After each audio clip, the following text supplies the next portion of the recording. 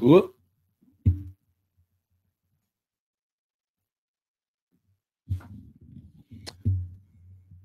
Okay, what's up, everybody? Good morning. Welcome to an Easter Sunday edition of Morning Scone presented by Brock, Baton Rouge Orthopedic Clinic. What's going on, y'all? Happy Easter. Hope your Easter weekend is going fantastic. If you are celebrating with friends and family, God bless everybody today. Hope it's an awesome day to celebrate. Beautiful day, beautiful holiday, and hope everybody's doing great. Probably a shorter show today, just because it's Easter, and the Easter Bunny visited Drew, which was great. I know he's very excited about a lot of his fun stuff, and we're gonna have family day and all this stuff today. So, how about that? Women's basketball advances to the Elite Eight. They got a big lead, blew it, and then really clamped down the final 4 minutes and got it done. So congrats to Kim Mulkey and the squad. They advanced to the Elite Eight, so they'll take on Iowa tomorrow, Monday, in a rematch of the last year's national championship game. So pretty cool that we get a rematch of the national championship game, and we'll see how it all goes. So,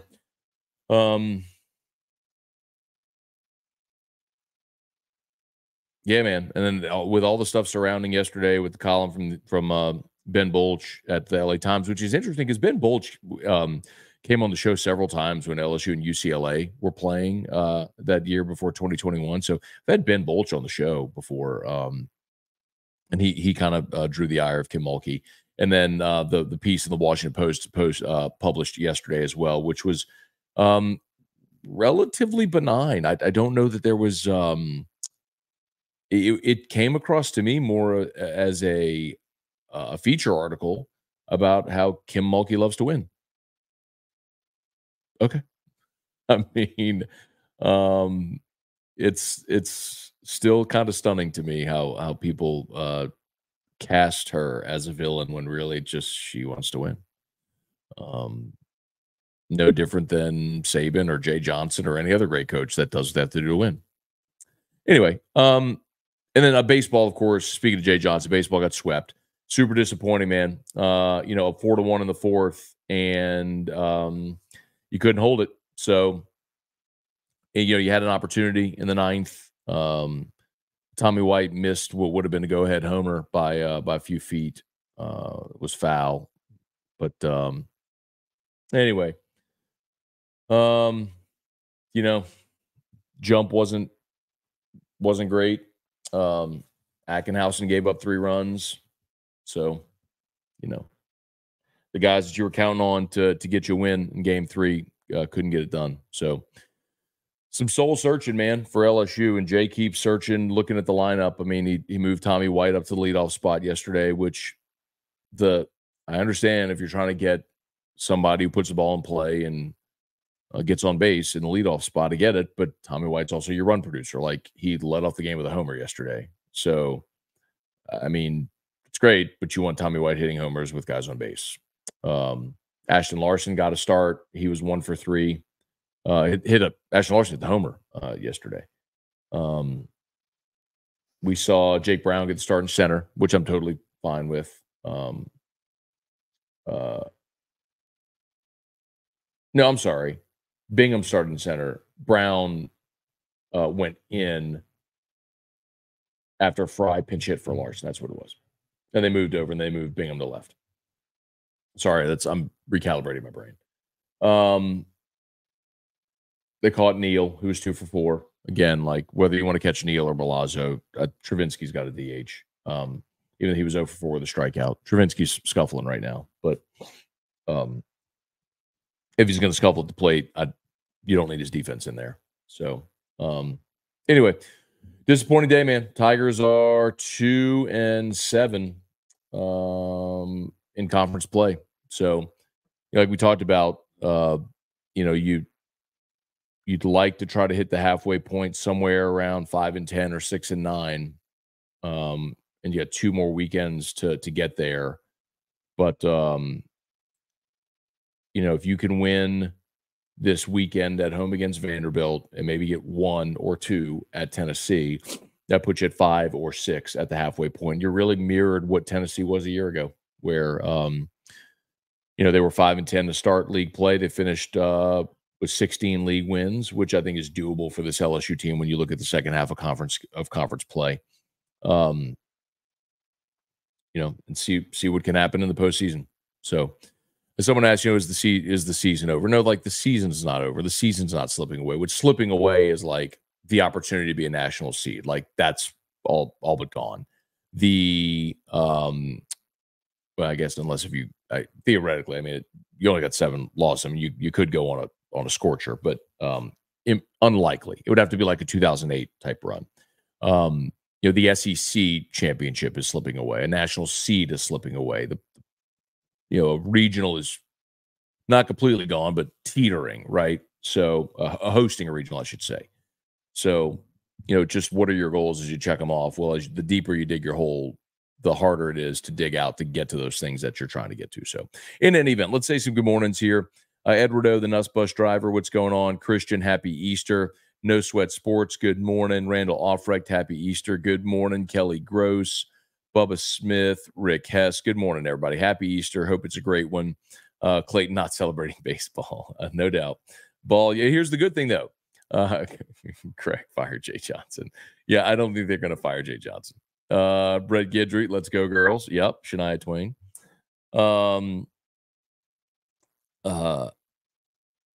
Yeah, they're everyone. I mean, it is interesting, though, to see how much it will be interesting for me just as a test case to see how much equity and goodwill a national championship gets you, right? So Jay wins the national championship last year. You start this year 2-7 in league play. People are like, "Why don't say no?"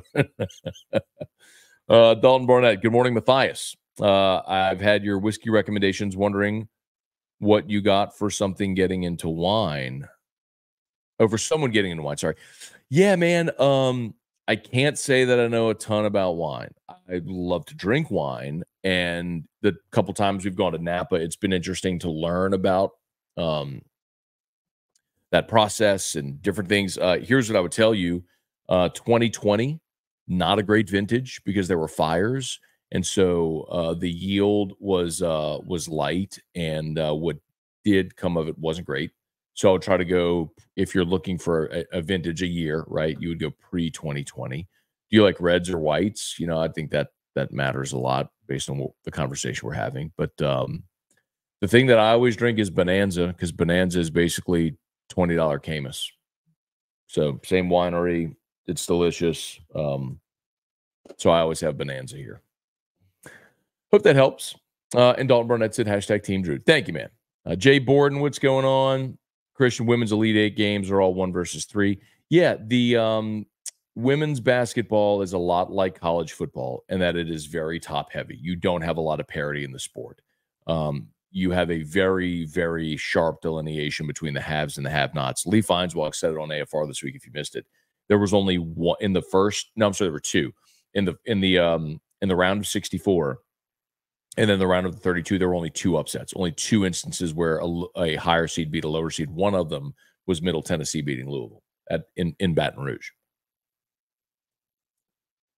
Oh, really? Clayton Knights at LA Times revised their article. Did they eliminate the dirty debutante piece? Interesting. Randall, what's your thoughts on Braswell getting better at the plate? Well, Jay said it. Braswell was in the fall was one of the best players. I think Braswell has ability. I don't know that I'm just counting on Braswell to be like a 320 hitter, who's going to knock in 50 runs this year. I don't know that that's him. I like Braswell much more at the bottom of the lineup than I do at the top. And so, a nice day yesterday hitting in the 8 hole. So, yeah, I mean, I like Braswell at the bottom of the order, much more to do at the top. The problem is you don't have a very obvious table setter at the top of your lineup. That's a big problem for this offense right now. Murder Giraffe, good morning. Cajun Country, happy Easter. Have a great day. Mimosas at 9:30. Did E-Rock turn the house into an Easter bunny den? Not exactly an Easter bunny den, but we do have Easter decorations up. And And Drew woke up and got, the Easter Bunny got Drew his Easter basket and all that sort of stuff. So he got some fun toys and some, pool like swim stuff, a new towel, beach towel, and a swimsuit. So Easter Bunny did good for Drew. Ryan Pike, do all the games within a series count the same, or do future opponents' rankings put more weight on being their Friday night guy?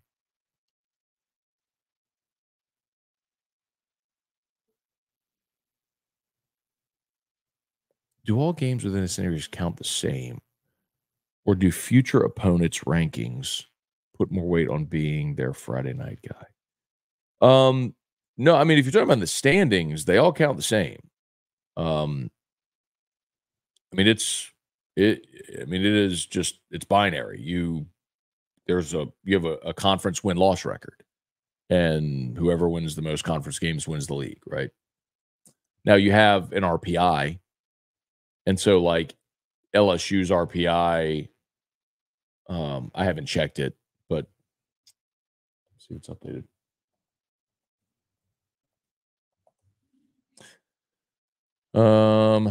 Let's see. College baseball RPI. Clemson's got the top RPI in the country. Arkansas's 3. Where's LSU? LSU's 29 right now in the RPI. LSU lost yesterday and actually went up a spot in the RPI from 30 to 29 just because you played Arkansas, which is the number 3 RPI team in the country. So you had 3 games against Arkansas. So all quad 1 road games. So RPI is interesting, but I'm not sure if that's exactly what you're saying. Let's see. Cajun Country article was revised. It was his revision that was published. Okay. We did family stuff yesterday, so I wasn't locked into a lot. Vinay asking for the game coin update. I'm going to get it for you, man. I promise, but I did not have the conversation yesterday. Edo, I think the Washington Post edited that article after Kim spoke about potentially suing them. I don't think there's any doubt that happened. I would be stunned if it happened to the contrary, because if you're an editor, and keep in mind, I don't know if y'all remember this, but during COVID,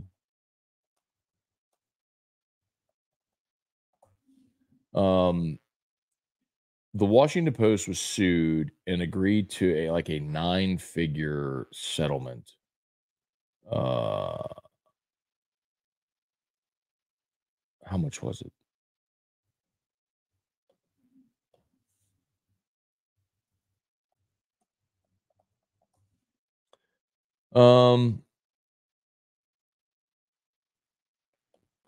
Washington Post settles lawsuit with family of Kentucky teenager. Washington Post settled a lawsuit brought by the parents of a teenager who alleged the news coverage of a teen's encounter with a Native American activist on the steps of the Lincoln Memorial last year was defamatory. Imagine that. It doesn't have the terms of the settlement here, but I saw somewhere that it was like 9 figures.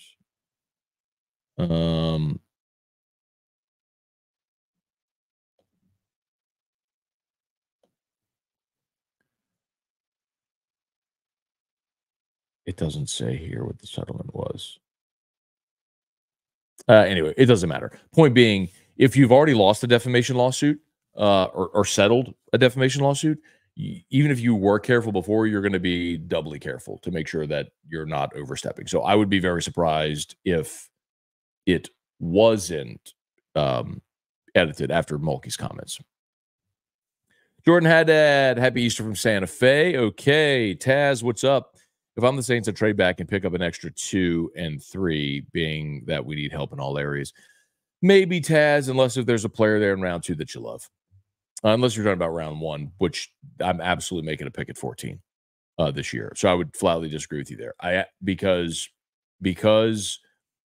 we're expecting 4 or 5 quarterbacks to come off the board before the Saints pick, meaning there will be a great player at a position of need of value there on the board at 14. So I would absolutely make my pick at 14. Patrick Berglass, good morning. Tigers with our win yesterday. Go Tigers with our win yesterday. Hope Oregon State wins today. The refs better be fair and competent tomorrow. Bart, what's going on? Milazzo not playing this weekend blows my mind. I agree with you, Bart. I've said that a good bit. and I'm sure some of you agree. For me, I'm at a point where it's like I think Jay. We talked about this yesterday. I think Jay has there's like a fork in the road. Do you continue playing your young, really talented guys? Two and scramble, please. It's okay if you already were to do them over easy. That's fine. Thanks. Um, do you keep playing your young guys and getting them experience to get them better, and you take your lumps? Ethan Fry, Ashton Larson, Stephen Milam, Jake Brown, a lot of real young guys that you're very excited about their future. So Cam Johnson again earlier this week. Was it Thursday? Or was it the Friday night game? I think it was the Thursday night game. Where it was Thursday, where he went into a tough situation and walked in a run. Well, you're getting him this experience, right? Kate Anderson. So you keep leaning on your really young, talented guys to get them experience, or do you play your veteran guys who have been there and aren't the moment isn't going to be too big for them? That's why I'm surprised we haven't seen um, the veteran lineup. I mean, that's quite honestly what I because Jay wants to win every game, but it's a weird juxtaposition where you have a lineup, a roster full of super talented prospects, and you feel like you've got to keep them happy. And I think there is some of that at play. I certainly think there was that at play the first month of the season in the non-conference, where you were every day was a different lineup because you were trying to get all these guys experience. So you know, look, Jay Johnson's an amazing coach. Like they're going to figure it out. They're going to be fine. Maybe this team doesn't win a national championship. Maybe this team doesn't go to Omaha. But like, I don't think this is any like commentary of the program or anything like that. I just think it's a situation where you lost Skeens and Floyd out of your rotation, and you lost 7 everyday position players. Your top and 7 of your top hitters from a year ago. You had massive turnover from a team that won the national championship, and a lot of veteran guys. Not only Cruz and Morgan, who were juniors on that team, but Joe Bear and Beloso and Dugas and Thompson and guys that were super talented guys, but veteran guys who played a ton of ball, right? So, um, do you play your experienced guys, or do you play your young talented guys to get them experience and take your lumps along the way? That's kind of where I think where Jay is you know is weighing right now. Hey, Dad. Good morning. Happy Easter. Looking forward to seeing y'all in a little bit. Jason Horn, good morning. Happy Easter. Austin Kidder, good morning. All I want for Easter is some consistent offense. It was nice to finally beat Sissy Blue in something. The old Ed Ogeron Sissy Blue comment about UCLA. Your Sissy Blue shirt. Brett Gidry, Patrick Berglass, Brent St. Germain. Good morning. Happy Easter. The LA Times columnist who trashed LSU women's basketball should be ashamed of himself. The LA Times should reprimand him for writing that column. Well, keep in mind, Brent, the LA Times isn't going to reprimand him for writing a column. The LA Times has an editor that would have had to read that, edit it, approve it, and publish it. So it's not like you just write something and put it on and it gets published without it going through any checks and balances. So there are far more levels of accountability. Like you pitch a story and say, hey, here's the angle I'm thinking about taking. And you write it. And then you might have like an editor, an associate editor, read it, goes through before it ever gets published. Ball y'all, great comp to Saban. So many stories of him ripping into people on his way to title as he celebrated for it. Thomas Primo, good morning. Llama Lance, what would be your ideal lineup and starting rotation going forward?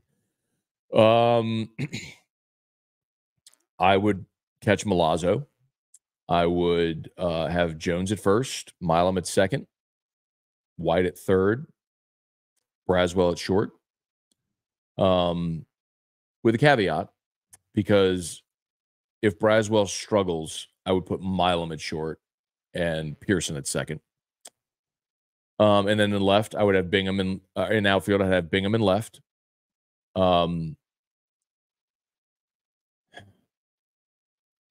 I'm tempted to give Jake Brown a shot in center. But if not, I would put Kling in center because he's still an elite glove, and I want his glove out. I want his glove in center field. And then I'd have Pearson to right.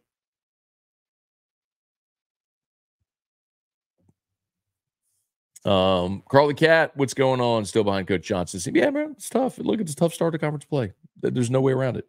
And I don't know how many times we said, like, please clip this, earmark it, remember this.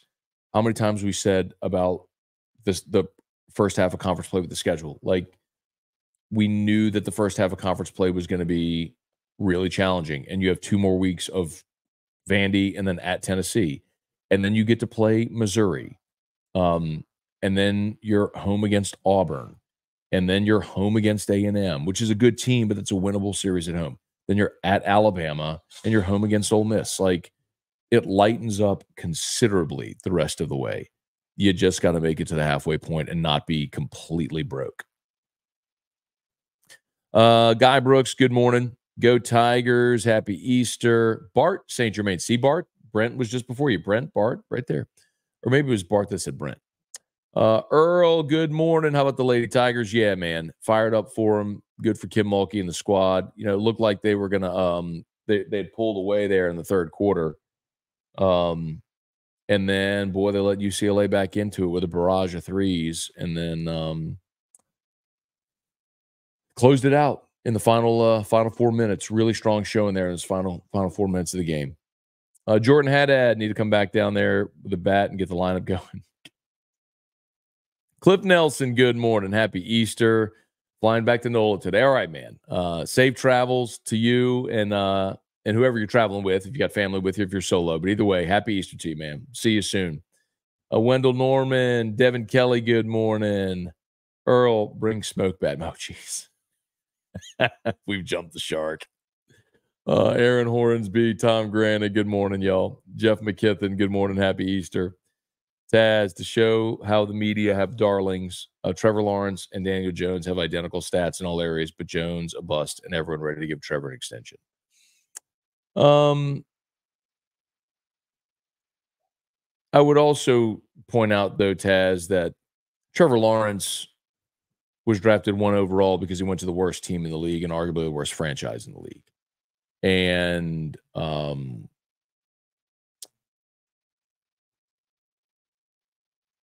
the Giants have certainly had more success and stability.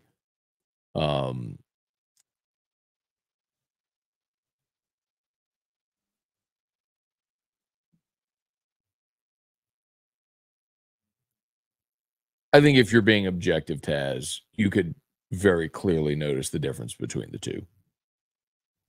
Timothy Fontenot, good morning. Bart, seems like other than Milam, if you cannot hit a home run, you will not play much. So, Bart, that's kind of part and parcel the issue that we're talking about. Like, you have your boppers, your run producers in the lineup, which you don't have are your table setters, right? You don't have guys right now that can get on base for White, Travinsky, Jones. Like, that's the problem they're running into. And because you have these guys up and down the lineup with so much swing and miss, it's kind of the feast or famine. That's why you strike out 19 times on Thursday and, a dozen times or whatever it was on Friday. What were the strikeout numbers yesterday? Down yesterday, so 7. You struck out 7 times yesterday. But, I mean, if you can't put, that's why I want Milazzo in the lineup. I mean, Milazzo has proven to be a contact hitter. He's not going to drive the ball out of the yard, but he's going to go up the middle. He's going to go the other way. He's going to put the ball in play. And he's worked a lot on that. Milazzo's hitting .333. So, yeah, man. You give me the veteran guy who puts the ball in play, who's your best defensive catcher, who has come through for you in Omaha. Yeah, man.